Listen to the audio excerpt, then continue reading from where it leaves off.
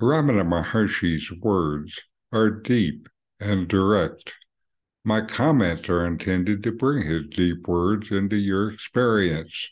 Use YouTube's closed captions to read along. Maharshi then gives an approach of great power. You are that here and now.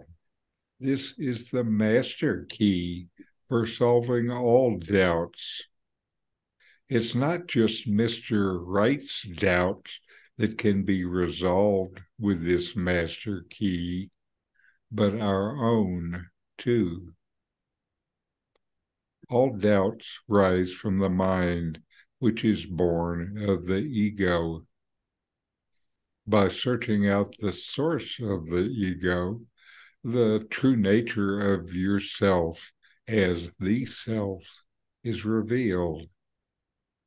Ramana teaches that everything is only the self and not separate from it.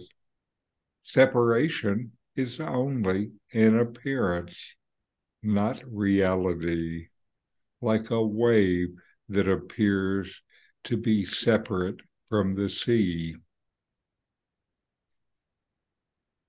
Ramana highlights the central teaching of Advaita Vedanta that the true nature of the self is eternal bliss. The disciple asked Ramana how to obtain bliss, and Ramana responds by stating that bliss is not something that can be obtained because it is already the natural state of being. The desire for bliss rises from a sense of incompleteness, which is the result of the ego. Maharshi encourages us to inquire into the source of this sense of incompleteness and seek the source of the ego. The idea of incompleteness is only an idea.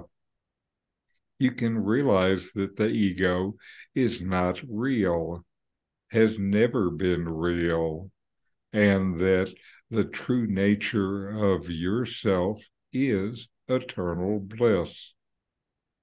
Ramana also emphasizes that there's nothing new to obtain. This is important knowledge for me, that I don't have to be something or somebody other than who I am already. So I don't need to look outside, but rather within. Nothing new to obtain. But ignorance must be eliminated, the belief that you are separate from bliss. This idea rises from the ego. By tracing the source of the ego and realizing its unreality, you can remain in bliss. This part of the dialogue concludes with Ramana stating that the key to solving all doubts is to realize that you are the self here and now. Ramana tells us the mind born of ego is the source of all doubts. By searching for the source of the ego, the true nature of yourself as the eternal and ever-present Brahman is revealed. The universe is the self, not separate from it.